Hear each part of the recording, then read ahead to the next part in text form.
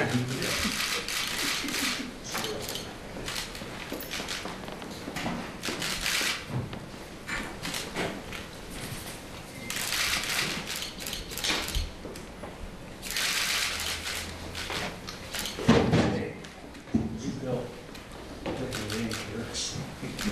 Thank you. Thank you,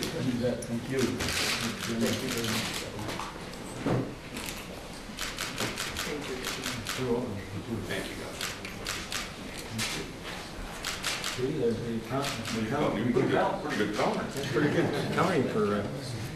The real heroes in this bill are the legislative leaders who crafted it and for it. So I'd like to ask Representative Paul Marquart, who chaired the House Committee, to go ahead. Well, thank you very much, Governor. And first of all, huge thanks to the great leadership by Governor Dayton, Commissioner Casalius, Speaker Thiessen, Majority Leader Bach, and big thank you also to all the conferees and all the folks who put so much effort into this bill. And today is a great day for our kids and for the state of Minnesota. And you know what we've done here is we have hit the reset switch on education funding and improving the quality of education for all students. And when you look back at this, we had historic investments in early childhood education, and for the first time in the history of the state, we're going to fully fund all day, every day kindergarten. And we know that is going to provide the jump start to increase student achievement, but also to close the achievement gap. And by making sure that our kids are put on the path to the world's best workforce is going to send a very clear and loud message to every parent in this state that we are going to make sure that your child has all of the opportunities to succeed, and we're going to make sure that happens. And it sends a very clear message to our businesses around the state that we are going to provide you with the world's best workforce. And so this is historic. It's a great day for Minnesota. It's a great day for moving our state forward. And it's a great day for our students, because we're going to make sure with this bill that each and every student has a chance to succeed and to be ready for career college into the future. So again, thank you for the leadership from the governor and others for making this happen today. I'm sorry. Senator Wiger. This is the best education bill to be signed in Minnesota history. It not only provides a number of needed reforms in education, but it sets the pace that we need for needed financial structural reform. It turns the tide of the past decade of fiscal uncertainty and puts in place the needed investments. So while we've heard a lot of talk in the past about initiatives for early learning and all-day K, we fund these measures. And I salute you, Governor Dayton, because if we didn't have a vision for providing the funds for investing in these students, we wouldn't be here. So this is a great day. It's not only a home run, it's a grand slam. You go to first base with the early learning opportunities. Thousands of students at risk in Minnesota now are going to have that opportunity to go in high quality programs that will close the achievement gap so they're ready for K. As Art Rolnick has said, 16-to-1 return on investment. That is great reform. All-day K available to all Minnesotans, regardless of zip code. Over $25 million has been spent by parents, many in the middle class, struggling. That could have been their property tax payment, perhaps a few $1,000s, but having to pay for all-day K, but now it's going to be made available. And that will get us to second base, because that's going to provide a great opportunity to provide the needed assurance that you are ready to continue on that path by having all-day K opportunities. Strong bipartisan support, but your leadership, Governor, to say we're going to provide the funds through that tax bill which passed. So all-day K, I'm so excited about that, and school districts are getting ready now for those that haven't provided it earlier because of financial constraints. And additional opportunities as we get to third base in special education. The significant amount of additional revenue and 40 million reforms that have been championed by Commissioner Caselius. And we also have millions more in vocational education. Rounding to home, we pay for it. We pay for it credibly by investing a significant amount in the formula with flexibility. We have a return for the student achievement levy that provides the needed base for providing some stability in our reforms that are needed for schools. But you put that together with the added funds, we have really hit a grand slam. I thank you for being a messenger, but mostly I want to thank Governor Dayton because you provided the vision through putting together task forces that involved many Minnesotans, Commissioner Caselius and her leadership in doing that, and this is just a great day for Minnesota. Thank you. Well, I don't know how you beat that, because that pretty much sums it up. But I also want to just thank everybody that was involved in this, because this is a very significant and historic education bill in Minnesota, and it's going to set us up for the future, for future prosperity in this state. You know, we started this session talking about getting away from the short-term thinking that has dominated things here at the Capitol. And this year, I think in many ways, we have moved away from this deficit to deficit, just studying the problem right in front of our nose, and moved to a longer-term vision of what this state could be. And I think that this education bill is exactly the perfect ideal of that we're looking for the next generation and what's going to make a difference for middle-class families in the future. We made 2013 the education session because education is the single most important way that we can ensure our state's greatness for generations to come, not only for the next 2 years, again, which has been the way we've budgeted and the way we've done business here for too long, but for the next generation. And I think that's the true significance of this legislation. I do want to thank Governor Dayton and Representative Marquart and Senator Wiger and Representative Breinert and Morgan, who are here with us as well, and many others in the legislature who have worked hard, not just this year, but for many years to set the stage for what we've accomplished this year. And I think I also want to just also name former Representative Minnie Greiling, who's been such a leader on these issues for so long, who really also got us to this point through her work in the past. But most importantly, I want to thank the people of Minnesota, because I think one of the things they did in the last election was say and elect folks to this body who are willing to say, we need to think longer term. We need to make some fundamental changes, take some political risks, including a willingness to actually say we need to raise some revenues in this state to make investments that are going to lay the foundation for the future. And I guess the last thing I would close on, when you hear others across the state, whether the chamber asking in the paper today why we did things. In fact, the chamber, remember, the business community asks for many of the spending that you find in this education bill, and I hope that we don't forget that, and that they don't forget that they're actually asking us to spend more money, although they, of course, don't want to pay for it. When you ask any other opponents of what we've done this year, talking about wasteful spending, talking about taxes and why we needed to do this, this is why we needed to do this. Because the kids of Minnesota, the people of Minnesota are going to benefit from that through this education bill. We are going to get results. We have accountability in this bill. We are going to deliver on Representative Marquart's promise of building the world's greatest workforce because of the work that we did this year. And I think in 10 and 15 years, people are going to look back on this bill and see it as one of the landmark pieces of legislation in education that we've had in this state in its history. So I'm really pleased to be standing up to talk about that today. But I really think it's important we make the connection between a willingness to make investments and a willingness to pay for them. And that's the formula I think voters voted for last fall. And I believe the people of Minnesota, notwithstanding all the political rhetoric, fundamentally understand that. So thank you very much.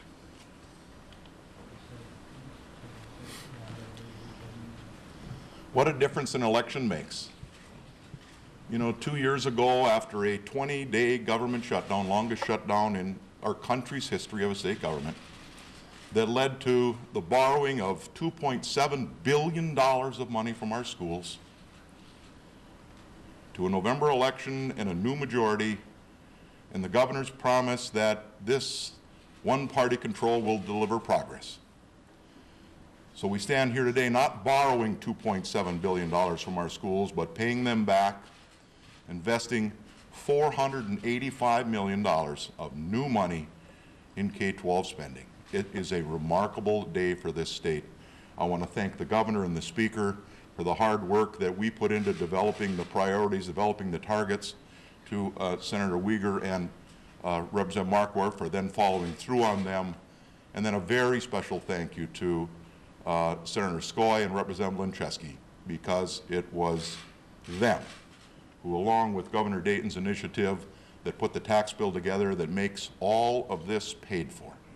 So quite a team effort, quite a result, and elections do have consequences, and this one clearly does. This one sets Minnesota on the path for future prosperity.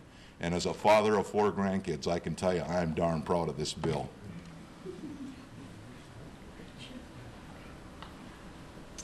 Like so many things that happen in the legislature, it's not possible to achieve something like this piece of legislation without the work of a lot of Minnesotans that came before us. And I think it was in March or maybe April, we did an event in North St. Paul talking about the value of all-day, everyday kindergarten, and Principal Mikolsevic, was there and was talking with us in great detail and with Minnesotans about the value of all-day, everyday K and his experience in the school. And he's here today because this is so important, and I just wanted to give him a shout out and thank you as one of the people who worked so hard to make sure that we could actually do this in Minnesota. Thank you very, very much.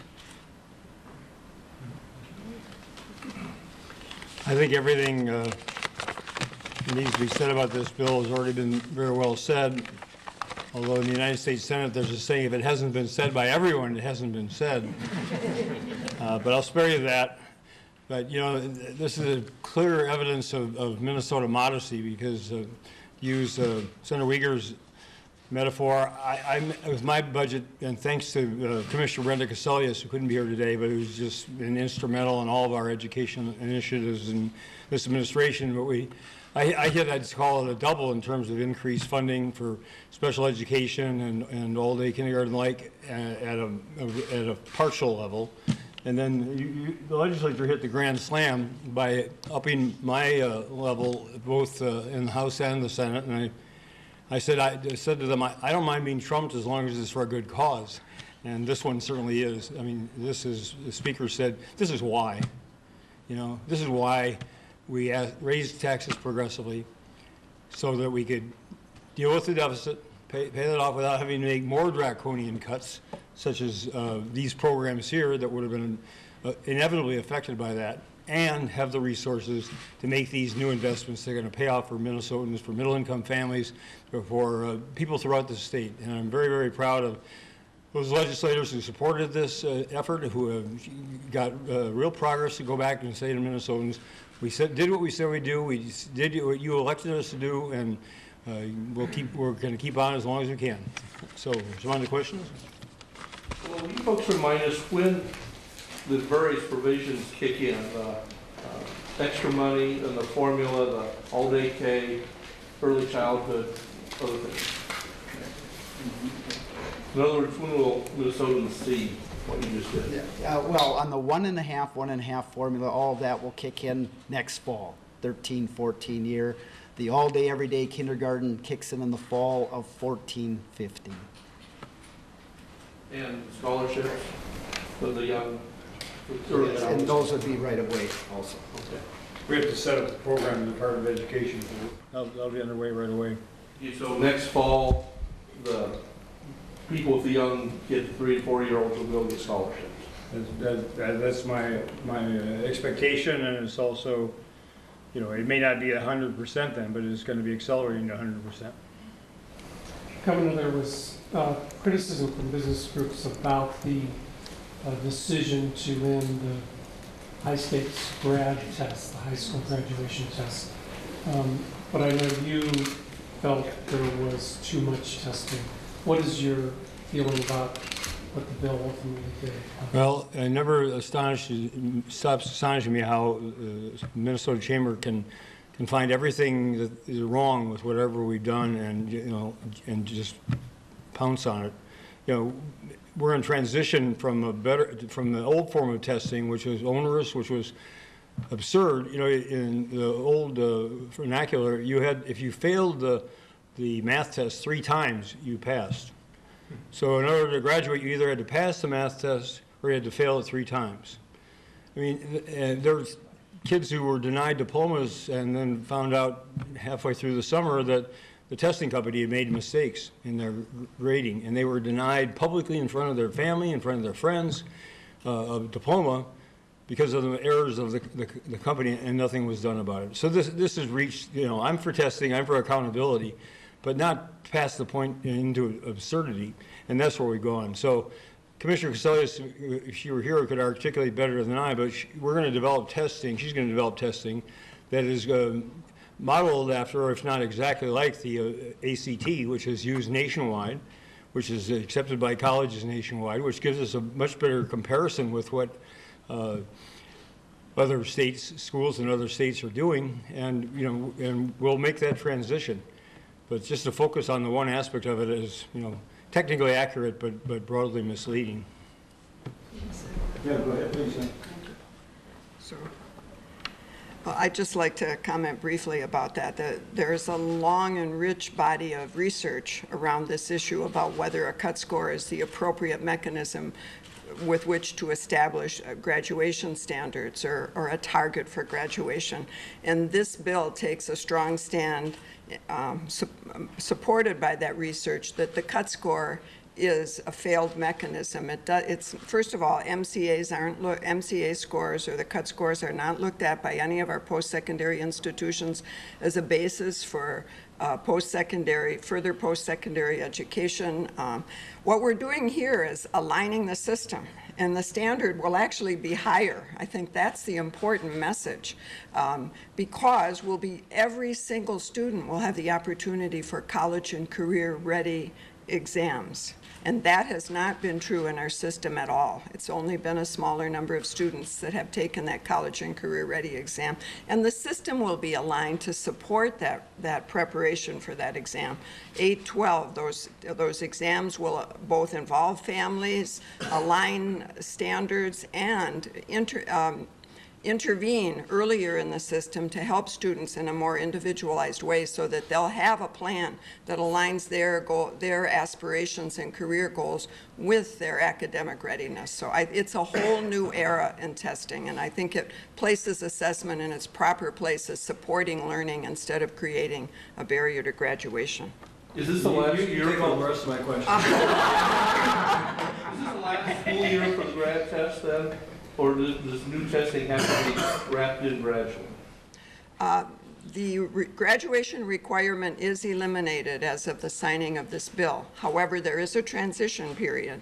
So students, because the department will have to go out for a request for proposal for the new examinations, and in the meantime, there's a series of exams students can choose from, including remaining under the grad if they so choose. For instance, a student may have attempted the reading test and failed and wants to do that retake instead of doing a new exam. But there's a series of tests in the transition period that include, they're under the EPASS provisions in our current statute that include a diagnostic, you know, the COMPASS or the ACT, you know, or a number of other exams that are the transition. But then once the RFP, you know, once the department puts in place a new test, which we hope will be in a year, then the transition provisions change. Although students who are currently in high school obviously have the right, as is understood, to graduate under the provisions in which they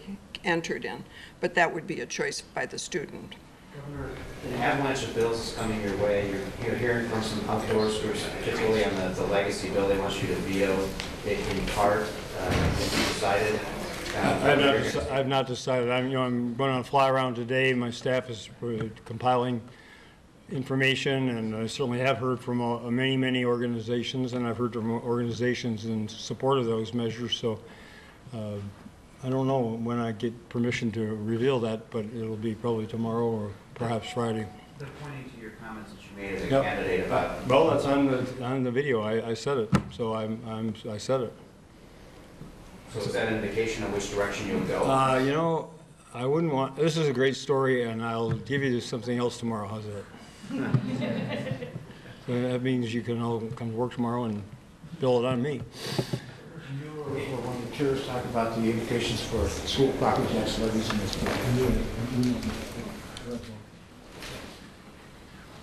One of the big goals of this year, of course, was to reverse the trend of high property taxes. And along with the tax bill and what's on the education side, there will be huge property tax decreases. And not only significant property tax decreases in education, but there's also a lot more equalization, which will create a more level playing field for property poor districts and property wealthy districts. And that was one of the goals, was to create more equity in this plan. So there will be significant property tax relief on the education side as well as the rest of the state. We have time for one more question on the education bill. How confident are you that this money is going to achieve the results? Is it based on the research on how all-day kindergarten works, or are there new quality measures in there? Well, more money for education doesn't absolutely guarantee success, but less money for education absolutely guarantees failure. I mean, we're not going to improve test scores, close the achievement gap, or get our kids ready for a very competitive world by reducing the investment in education. There's a reporter from the New York Times was here, went up to Duluth, sat in the class with high school class of 42 students. And that's unfortunately too commonplace around Minnesota. We have school districts that go into 4-day school weeks because they can't afford to operate 5 just to save the gas money. I mean, our kids are getting shortchanged because we're not willing to make the investments. We have not, up until now, in the last decade, been willing to make the investments necessary to give them the quality education that they deserve, that others have said the employers of Minnesota deserve, and that our future depends on. So now we are. With this DFL legislature and this leadership here, we are taking those steps. All-day kindergarten should have had it years ago. We're one of relatively few states that doesn't provide money for all-day kindergarten, and states that have far lower personal incomes than we do have done so. So we're catching up, and then we're moving ahead, and this is being money very well spent. I think Minnesotans will know that and believe it. There's a number of accountability measures in the bill that was just signed. We will require each school board to prepare a report in consultation with residents regarding the progress that is being made on a number of benchmarks, particularly 3rd grade. Are the students literate, proficient? That's always been an important milestone in the journey. We'll ask for reports on that annually, and adjustments can be made in terms of what's being done if there's not sufficient progress. And that's being coordinated through the commissioner's leadership in the Centers for Excellence. We also have expectations on college career readiness, and we ask for a report on that as to what each district is doing to achieve that goal. Additionally, on the closing the achievement gap. And finally, graduation. We want 100% graduation. We increased the compulsory attendance to age 17, which it could have been 18, but at least 17 for now. But each district will be asked to report on its progress that is being made. So there are accountability expectations in statute. Previously, we had the expectation of ready for K by 2020, and that'll be a part of the reporting that we'll be looking at, and with some consequences if there isn't adequate progress. Taking step in if there's not adequate progress. The Commissioner of Education and working with the district will be able to look at up to 2% of the general revenue that a district has. It would not take that away, but would provide discussion and hopefully get them on the track that's going to get them to the state goal that we have, which we have outlined. That is all we have time for. Thank you, folks. Do you have more questions, you want them to come to the booth or write this? Take stuff.